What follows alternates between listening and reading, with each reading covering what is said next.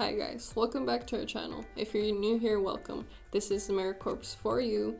My name is Guadalupe and today we will be discussing Black History Month, more specifically the best Black artists throughout the decades. The first artist we will be discussing today is from the 70s. His name is Louis Draper and he was born in 1935 in New York. His style is predominantly photography and he would just focus on capturing Black people around Harlem doing normal day-to-day things. His style was always black and white. His main focus was capturing the beauty and simplicity, which is precisely why he would just do kind of point-and shoots around New York of African American people doing normal things. And they're really beautiful pictures. They're really simple, but they're bold. They all are really expressive regardless of the simplicity of them.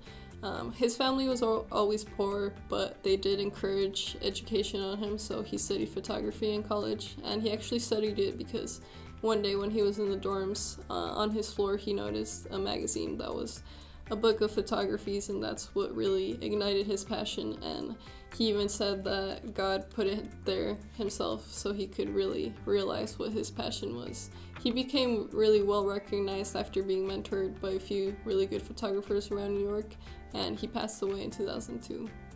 The best artist from the 80s is notoriously Jean-Michel Basquiat. He is so well known that he even dated Madonna and had collaborations with Andy Warhol. He really brought more attention to the art movement as a Black person in America. And his style of art was predominantly graffiti or like chicken scratch, a little bit of abstract, and he was also from New York.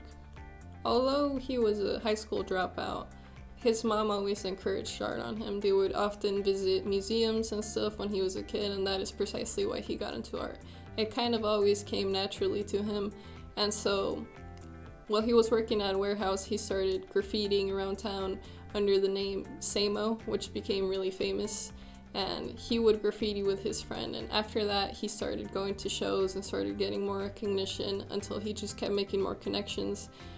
He not only did art but some films, and he was in a band as well, so he had just a really interesting artistic mindset that attracted a lot of really big people, so he had no trouble making connections and rising up in fame, but unfortunately he passed away at the young age of 27. The third artist we will be discussing today is from the 90s, and she's actually a Black woman, Lorna Simpson. Her style was predominantly collage art, photography, Photoshop, that kind of stuff. Her message was always political critique and feminist art, and she also originated in New York.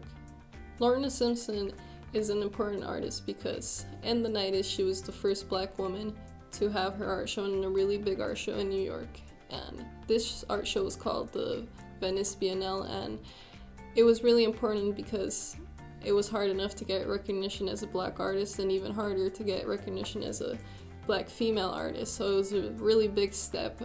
It was like a turning point for artists, especially African American artists, to get recognized, and her art style mainly focuses on how it is being a Black woman in America, how the culture affects and shapes human life, and how gender and race really play a role in our life in America.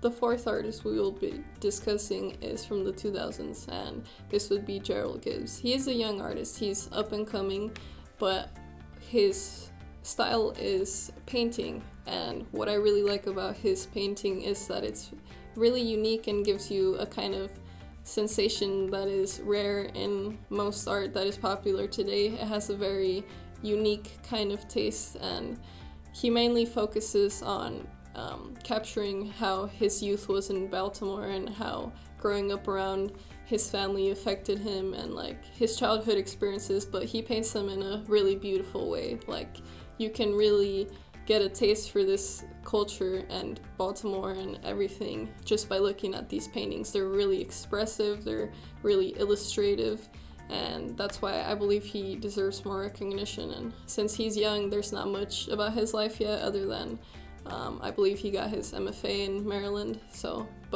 and he's had a few shows, but he is up and coming, so there's not much there yet. but his art is really good and should be recognized more.